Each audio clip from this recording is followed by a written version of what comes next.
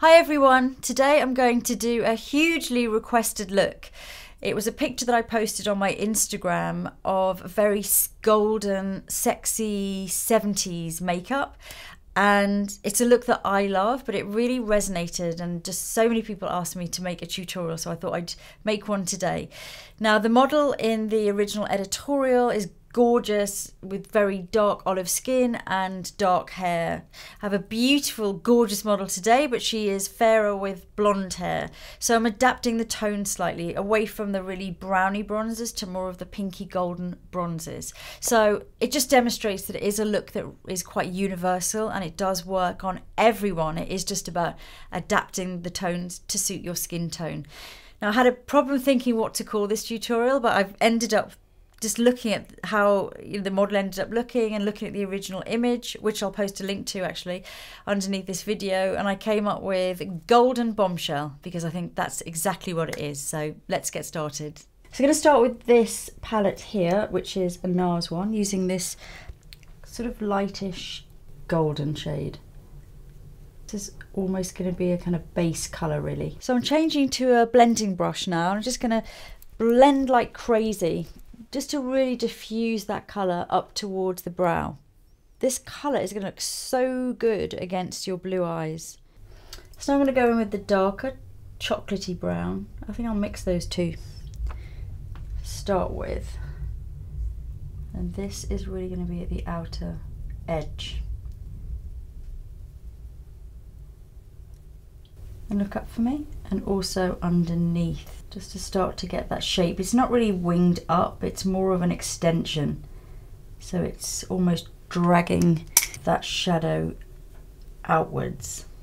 And building up slowly as well. I think that's key, because if you start to put too much on in the beginning and you haven't got the right shape, then it doesn't, it's so hard to take it down.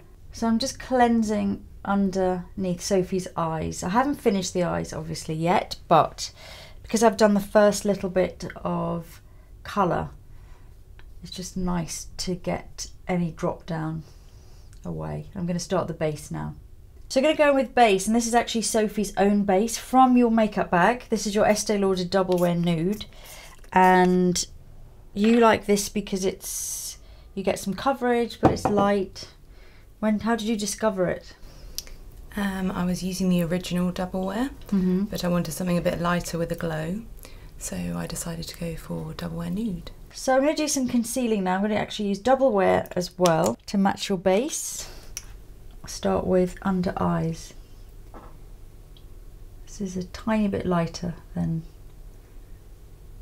your foundation. And then just I'm going to buff that one in because this one responds well to buffing. And then using the foundation brush just to blend everything in seamlessly. I'm just going to use a touch of powder. Now, as I say, I haven't finished concealing skin yet, so I'm just going to set a little bit of the under eye concealer while I finish the eye makeup. And then once the base is settled in a bit more, I'm able to go back and do more of my pinpoint concealing. So for eyes, the next thing I'd like to do is to apply some pencil. I'm going to go for Teddy, which is such a classic, great bronze. Just look up for me, darling. I'm going to work this into your lower lash line. And also not just inside, but just on the outside as well. I'm going to put a little bit thicker at the outer edge and take my brush and just buff that in. So now I'm going to mix these two shades from a completely different palette. I'm using a damp brush and I'm going to apply it across the centre of Sophie's eyelids, and this will just add a lot more shimmer and shine. So now I'm using a bigger brush, a dry brush with a lighter shade from the palette, just to diffuse some light into the inner corner and bring some light to that area.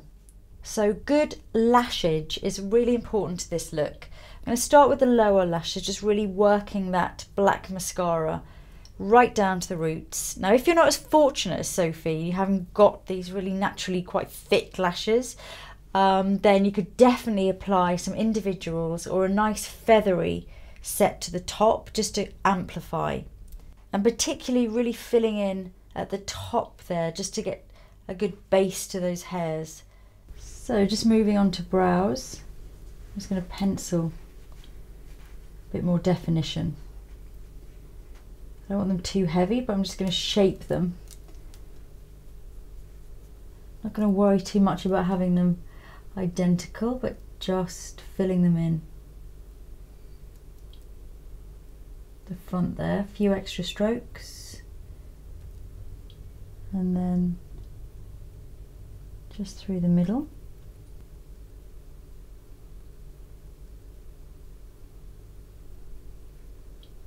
And particularly just from above there as well.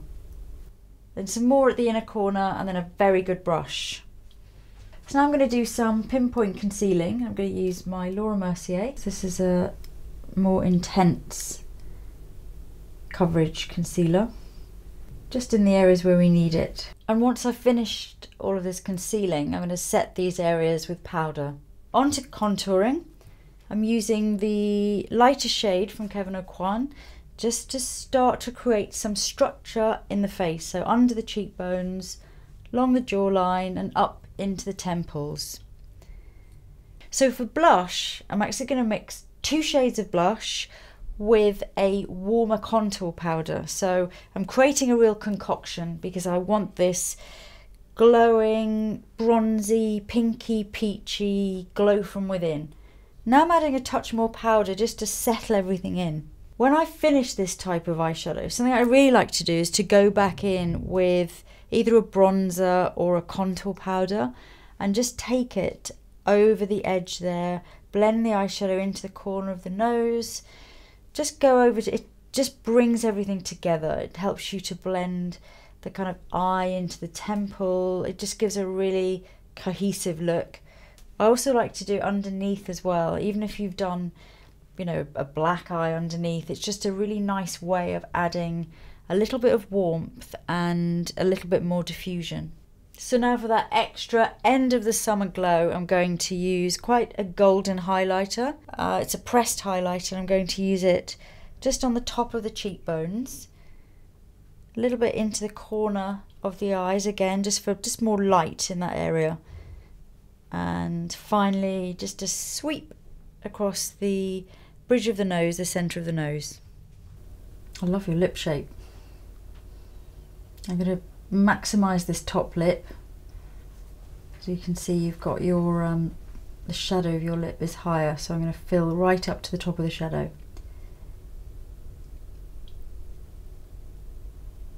And then smile for me.